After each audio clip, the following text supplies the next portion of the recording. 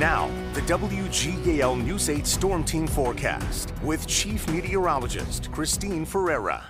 Well, we started out this morning with a picture-perfect sunrise. Summer officially arrives at 4:51 p.m., so that was your last sunrise of spring, a beautiful one. Now we're off to another hot day. It's been feeling like summer all week.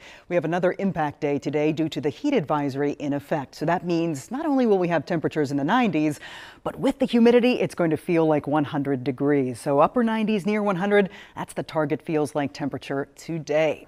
Tonight we cool off into the 70s. Some spots could slide into the upper 60s. We'll be mostly clear overnight, warm and muggy. And that broken record forecast repeats again tomorrow. Another impact day, another day with blazing heat and humidity.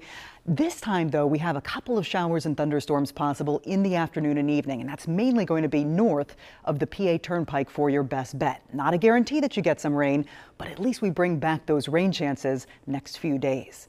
Currently, 88 in Lewistown, Paravates and Selinsgrove. We have 89 degrees in Harrisburg. Lebanon, you're at 87, while Lancaster is one of our cooler spots at 85. Now, when you factor in those dew points in the mid-60s, it does make it feel even warmer, feeling like the 90s already and going for a feels like temperature in the upper 90s near 100 later today. So our feels like forecast will give you the muggy zone today. I think steamy tomorrow, Saturday and Sunday as dew points climb closer to 70. You'll really feel that. That's kind of the air you can wear, we like to say, when it gets that soupy outside. Weather and health report today. Grass pollen is moderate. Our mold spores remain high. Air quality is moderate as well. And look at the UV index, very high. Burn time, just 15 minutes.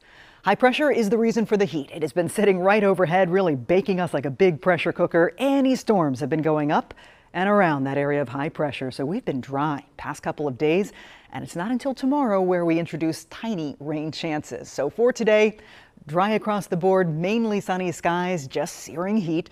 For tonight, we're mainly clear. Tomorrow, starting out sunny, but look at this. There's a chance of a shower or thunderstorm to cool you off, mainly north of the PA Turnpike, late afternoon into the evening. Those storms fizzle after the sun goes down, and we start Saturday again with sunny conditions. Saturday afternoon, okay, I can deal with this. A better chance of a few scattered showers and thunderstorms popping up. It's not a guarantee that it will rain at your house, but the chances are at least there as we head into the weekend. So tomorrow, the Storm Prediction Center has put us under a very low risk of severe weather, especially north.